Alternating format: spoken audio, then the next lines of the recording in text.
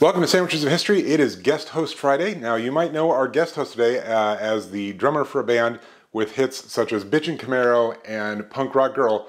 Please welcome from the Dead Milkmen, the one and only Dean Clean. Hey, thanks Barry for having me on the show.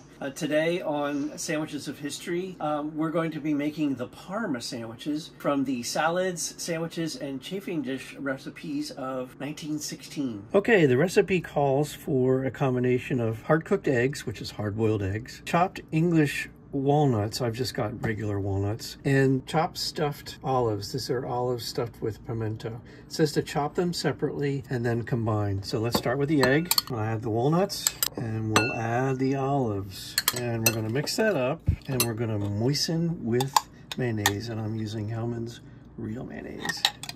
Mix that up. It's a little dry still. I'm gonna add more mayonnaise. This is a scaled down recipe, but you know what? It looks like a lot of filling for one sandwich, but let's give it a go. Next step is to put that on buttered bread.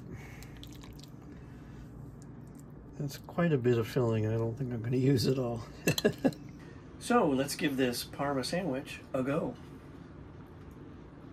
I'm getting the saltiness of the olives contrasting with the smoothness and creaminess of the mayonnaise and the egg. The walnuts are kind of adding just a little crunch to it, a little texture thing going on. You know what? I do want to plus it up. So I think I want to plus it up 3 different ways. The first way, I'm going to add a little cucumber and some fresh dill. The second way, I'm going to add a little Bib lettuce, a piece of Roma tomato, and some black pepper. And I'm going to use some crushed red pepper on the third version.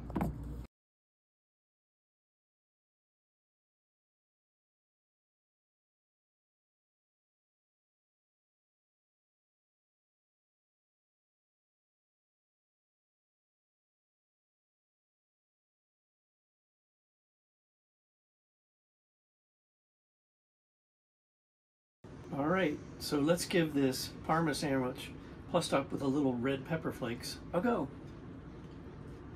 It's adding a nice little color of heat to it, not overpowering. Maybe I could have added a little more. Let's try this Parma sandwich plussed up with a little fresh cucumber and fresh dill a go.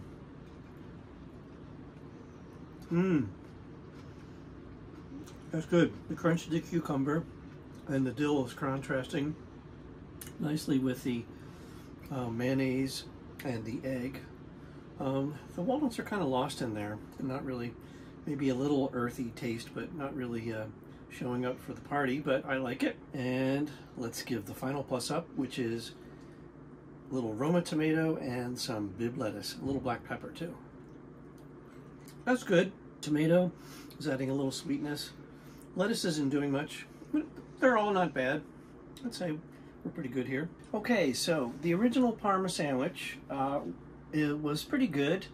A little bland, I think. I'm not really an egg salad sandwich kind of guy. I liked the contrast of the stuffed olives with the smooth and creaminess of the mayonnaise and egg. There was a little bit of earthiness with the chopped walnuts, but it wasn't adding much to the sandwich. It kind of got lost in there. I'd give that maybe a 5. Plussed up with the red pepper flakes, I would say the Parma sandwich would be maybe a 5.5. Plussed up with the fresh cucumber and dill, I'd say that might be a 6.5. I like that one the best, I think. And the final plus up, which was the Roma tomato and the Bib lettuce, that was like a 6. So all in all, not too bad, not spectacular, but all in all, not too bad. Thanks for having me, Barry. Hey, Barry, I thought of one more thing. I noticed that the recipe at the very end says I should cut the sandwich into fancy shapes. So you know what? Let's do that. So I think I'd like to try and cut it into the shape of a car. Some of you might ask, well, what kind of car is it? I think it's a bitchin' Camaro. Yeah, it looks more like a bison than a car.